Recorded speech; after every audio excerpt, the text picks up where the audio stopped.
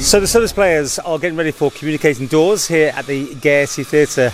I've got Mark and Faye with us, although your characters apparently hardly ever communicate in this thing at all, which is quite interesting. Yeah, we're not on stage much together, I don't think. We've got a little bit together. Yeah. And people, yes, that is the same Mr. Britton who used to direct Traffic in T2 Week. Now, you're going to go now just retired and treading the boards. And Faye, this is your first production with the service players, yeah? Yeah, my first production ever. Oh, ever? Yes, so big deal. Well, how's it been going? Really well, yeah, I've been really enjoying it. It's been a lot of fun. Hard work, but fun.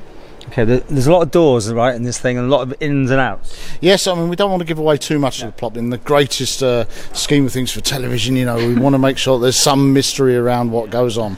But there is a lot of doors around concerning the play. Has it been a tricky one, this one? Well, your first one, has it been tricky in general, being the amount of rehearsing for, the 3 nights you get here, isn't it? Yeah, it's quite a tricky one. There's lots of technical wording, I think, which is quite hard. Long paragraphs of technical stuff from the years backwards and forwards is quite a hard one, I'd say.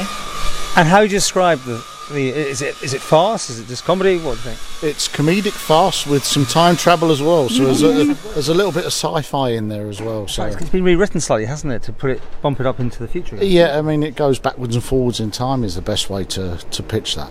Okay. Yeah. Well, all fingers crossed on that sort of thing. Break a leg, and Thank you. You'll be doing this again, will you? Hopefully, if they'll have me back. Who knows? And they're actually still making the set, I think, from behind the noise going on. There's some minor pieces of work going on. If you could just ignore that and take it out of your video, we'd be most appreciative. It's going to be a real problem if they hear that. So you're playing an Indian in this, right? I don't think so. Can I hear your accent? I'm just very, very posh. Oh, are you? It's not too different, really. Oh, lovely.